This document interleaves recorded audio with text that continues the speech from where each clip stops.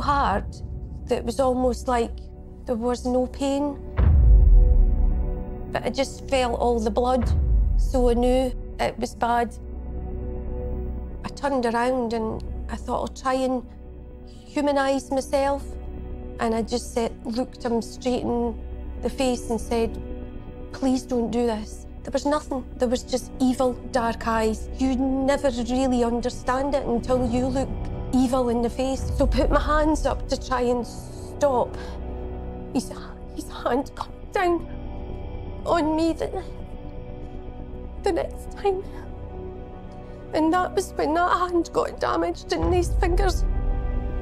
And was screaming, shouting, help. And then after I screamed help as loud as I could, I just screamed until I just blacked out. And I just thought that was it.